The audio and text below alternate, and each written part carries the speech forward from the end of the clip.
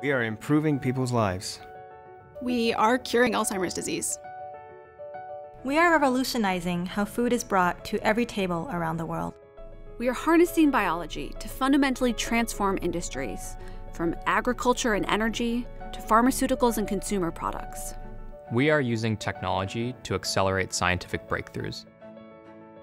The problems that we are solving in science have never been more complex. It's like the final frontier. In order for science to address a lot of the problems that we're facing, it needs to move faster and faster. And the only way that's going to happen is by harnessing technology like we've seen in other industries. The life science industry runs on paper, email, and spreadsheets, even though the complexity of the work that has to be done has gone up an order of magnitude. We do so many experiments, and a single scientist has so much to keep track of. Tying all that complexity together into conclusions and results, that is most of the work. It's easy to generate data. It's really difficult to go back and find the relevant pieces of data and then disseminate that appropriately across an organization. We owe it to those dedicating their lives to scientific discovery to equip them with the best tools possible. That is why we started Benchling.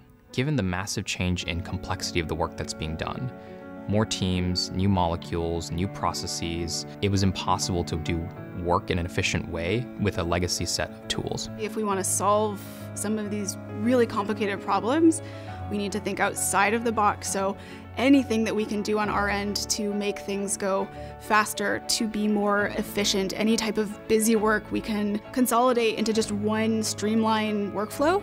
We need to do that. It's not like it's a nice to have. I think it's a need to have. We can ask more questions in a shorter amount of time. We can try more possibilities in a shorter amount of time.